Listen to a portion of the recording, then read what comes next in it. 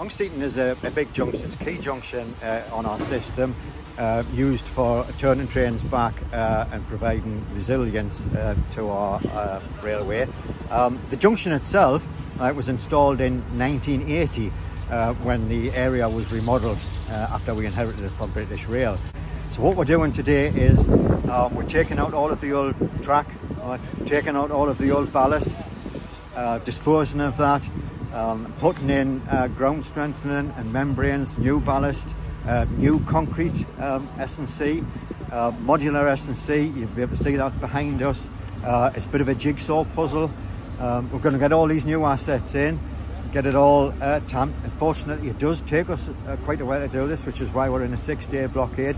Once we've done all those works though, this will see the system, this junction here, good for the next 40 to 50 years, all aligning with new fleet and future-proofing our railway.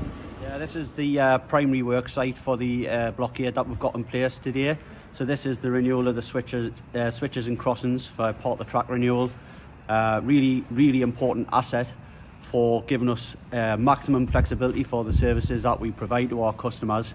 It's a 45-year-old asset. It's in desperate need of renewal, but it's going to be a once-in-a-generation renewal like a lot of the other track renewals that we do. So it's a really good investment to make sure that the customer gets the best experience as possible moving forward. So we're on site this week after months and months of preparation. I think it's easy to underestimate how many hours it's sort of taken to get to this point.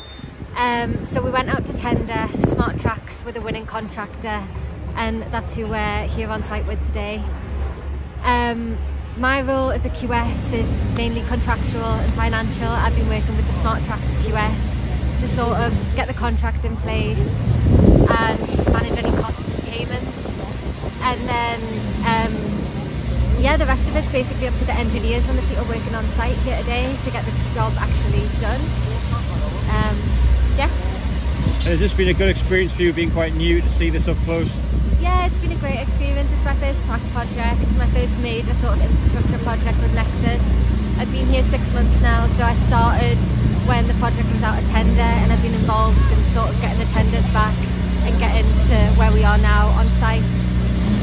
It's different from my past experience, which is doing, you know, sort of office refurbs, ward refurbs, that sort of thing. So yeah, it's a completely different experience, but really enjoyable and really interesting.